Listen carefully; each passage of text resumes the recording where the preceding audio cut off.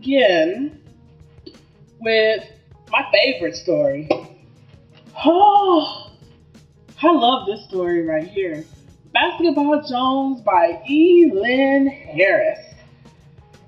Oh, let me just get this off the bat. If you are homophobic in any way, do not read this book because this book is not for you. But if you have an open mind, go right on ahead.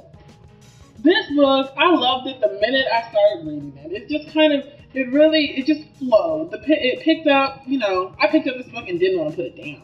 Really, I think I finished this book in a day. I went to the library, checked it out, read it at the library, and then turned it in the same day. I was just, whoa, I was like, that was a really good book. It starts with, it starts with a secret and then tells you how it became a huge secret. Even though I must admit that it threw me for a loop in a good way though, because I was really like, what? For real? I was really talking to myself when I was reading this book. I mean, and if the prologue doesn't pull you in, don't read it, because that's the main part of the book. It really shows how their relationship came to be, and then it pulls you into the present of how their relationship is now. But it starts off with, AJ tutoring Dre. And Dre is straight and AJ is gay. He ends up being like a secret relationship because Dre has a basketball career.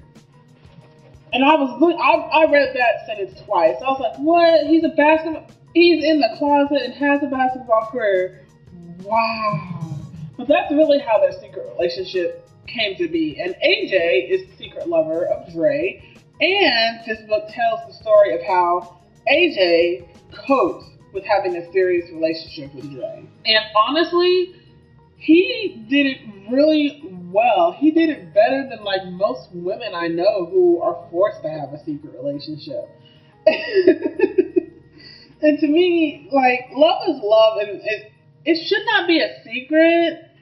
I understood why it was a secret. I just didn't want it to be a secret. It really shouldn't have been. Because Dre had a basketball career, he had to put on this persona of being straight. And he ends up marrying this woman named Judy, and he still keeps AJ. And AJ really doesn't mind because he knows how much it would cost him if his secret came out. And he takes him everywhere. He takes him to every basketball game, and nobody notices this. Nobody, which is really, really funny.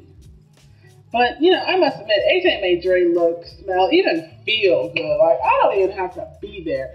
AJ made Dre look good. He did. When you, read, how Dre is and how he looks and when he goes out, what he does, you could just see it.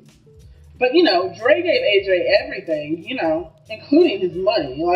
Everywhere, if AJ got, transferred to another team, if he got drafted to another team, AJ came with him. And that happened all the time. I was like, whoa, really? Wow. I mean, and I thought that was, awesome.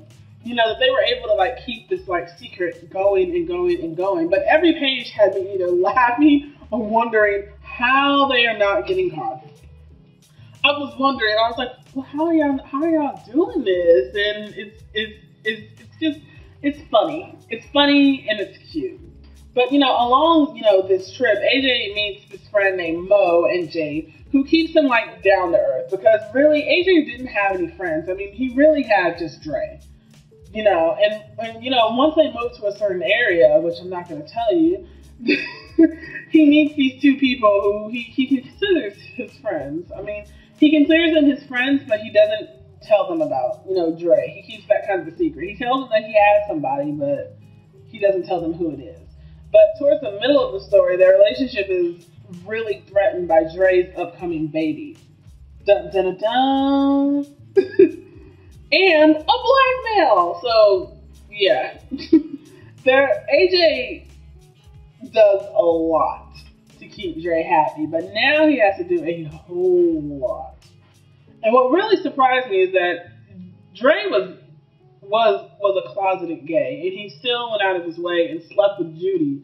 And I get he had to do it, but I don't see how he kept that relationship going. I really don't. Because I love the way the author was able to see how there are two ways to this relationship. How they have to, like, Dre has to keep this persona up, but AJ has to, keep his secret, which I loved. I love that whole thing about that book. Everything takes a turn for the worse, and AJ is forced out of Dre's life, which was so sad, without Dre knowing. And he really doesn't have much of a choice but to leave.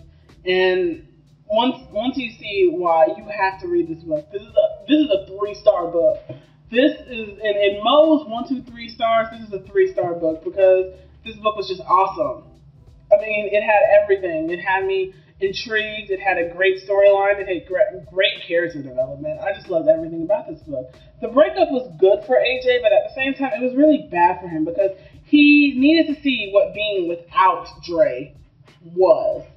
But the way it went down was really heartbreaking. I mean, he had to really leave Dre. Dre was upset and sad and mad, but AJ, I feel like it was good for AJ because not all of his life, but the years he was with Dre, he was really staying, a secret. But now that he wasn't with Dre, he had to grow up and learn it for himself. So this is a 3-star book. I love this book. I'm gonna say it again. This is a 3-star book, and I want everyone to go out and read this book because this was an awesome book.